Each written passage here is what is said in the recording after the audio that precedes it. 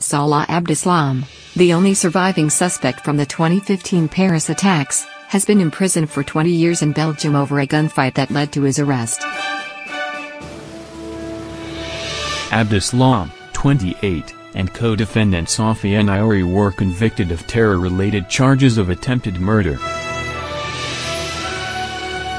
Naouri, 24, was also given a 20-year sentence. Both fired on officers who raided a flat in Brussels in 2016. He is being held in a jail in France and is due to face trial there over the Paris attacks themselves.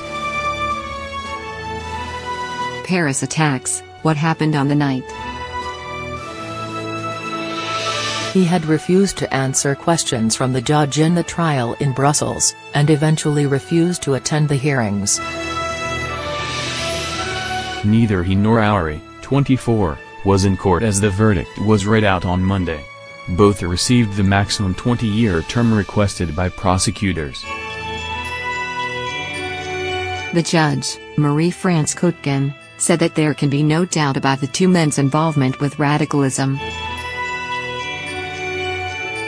She added, their intention is clear from the nature of the weapons they used, the number of bullets they fired and the nature of the police officers' wounds.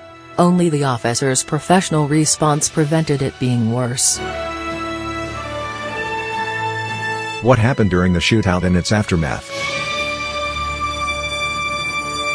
On March 15, 2016, Belgian police hunting Abdeslam carried out a raid in the forest area of Brussels.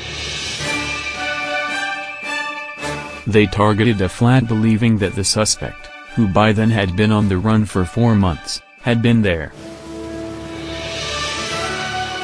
Damien Grammaticas reports from the scene of the raid. When they moved in, they exchanged fire with the 3 occupants. One of the 3 was killed and 3 officers were wounded. Abdeslam and Naouri managed to escape, but Abdeslam's fingerprints were found in the flat, confirming his presence there.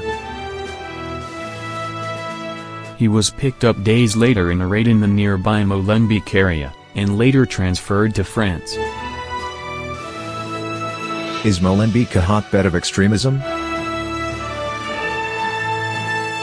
What do we know about Abdeslam? He was born in Brussels from Moroccan parents who also had French nationality. This allowed him to become French himself.